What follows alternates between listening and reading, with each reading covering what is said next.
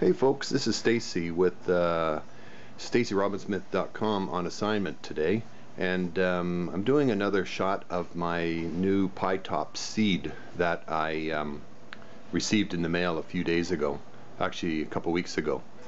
And this is the box that it came in. As you can see, it says on the box the 14-inch HD screen, adjustable viewing angles and all that sort of stuff. And there it is there, pi-top.com.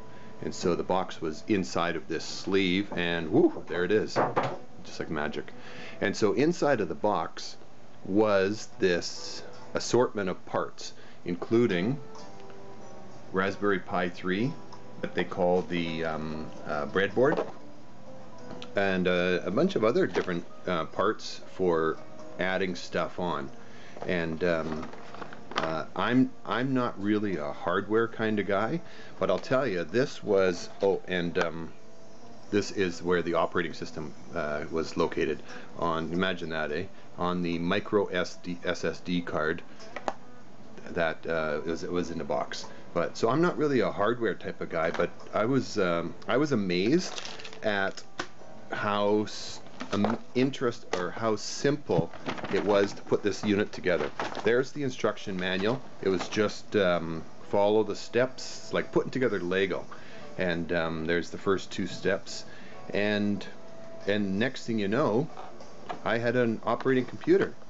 So I'll put this box aside.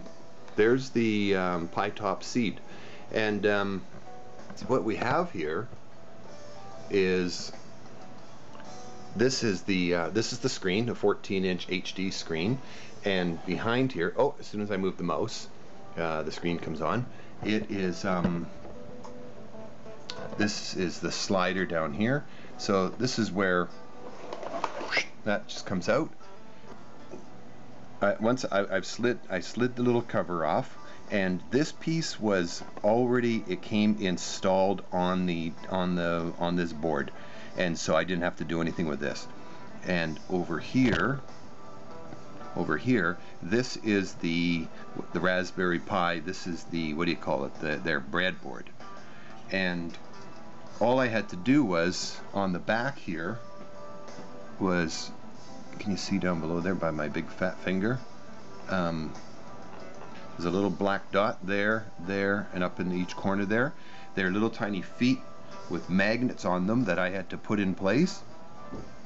I had to connect this HDMI cable that goes from over here to over here, and then then these little black feet have a little tiny magnet on the back. Once the magnets are on, then I just went whoop and slipped it into place there, and then I plugged this little bar that connects the monitor onto the breadboard, and that was it.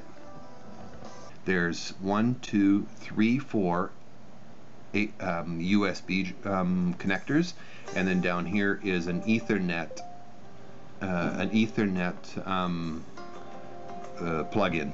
So that, like in this situation where I am right now, I do not have Wi-Fi access for this device, and so I'm able to plug in. That's it. That's all I had to do. Those little feet they're made of plastic, and inside of the plastic is a little tiny magnet, and it's a pressure fit magnet. And I found that the magnets popped out of the pressure fit, and so then the board is not as secure. See how it's moving? See, it's moving a little bit there, right? So that magnet is probably not properly affixed to the back of that foot. So what I'm going to do is I'm going to pull them out again and put a little dab of glue inside of the plastic foot and put the magnet on top of the plastic foot so that the magnet and the foot stay together. Because when I go to plug stuff into here, these USBs are quite, the connection is quite stiff, and so when I push stuff in there, it pushed the little breadboard over a little bit. But that being said, it was almost like putting Lego together. It was so straightforward.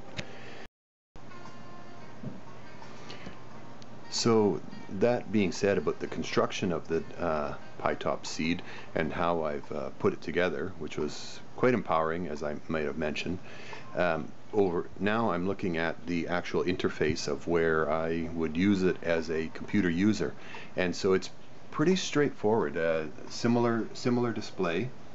Down here is the menu button, so you click that and then it opens up and the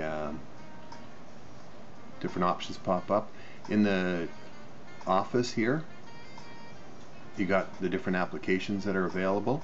So you have Base, which is a database, calculator type thing, Draw for your artistic people, the Impress, don't know what that one does.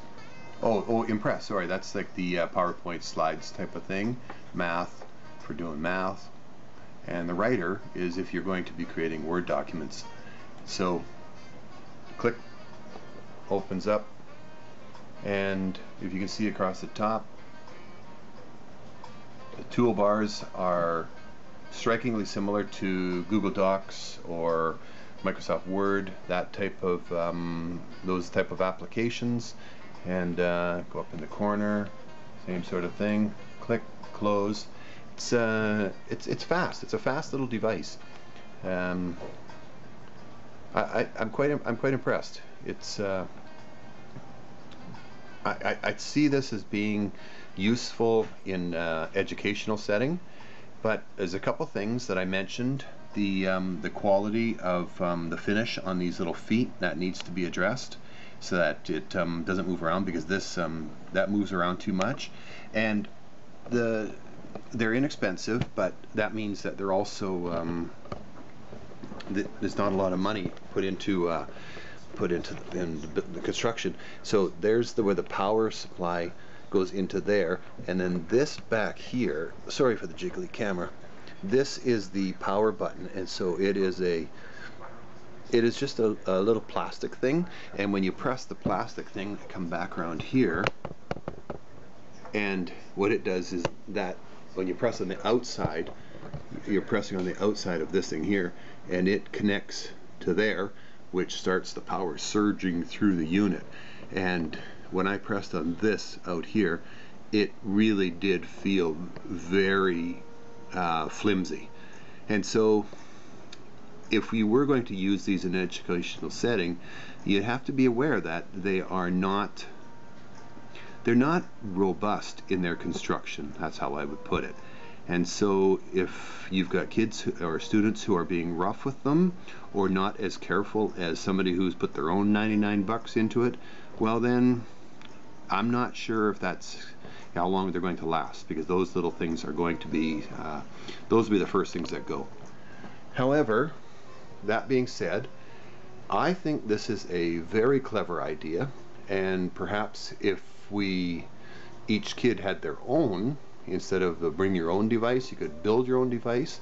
This might be a way for getting more computers into the hands of learners for a very, very reasonable price. Okay, so that's it for today. That's a more in-focus look at the pi-topCEED. This is Stacy with StacyRobinsmith.com, and I will talk to you again soon. Bye for now.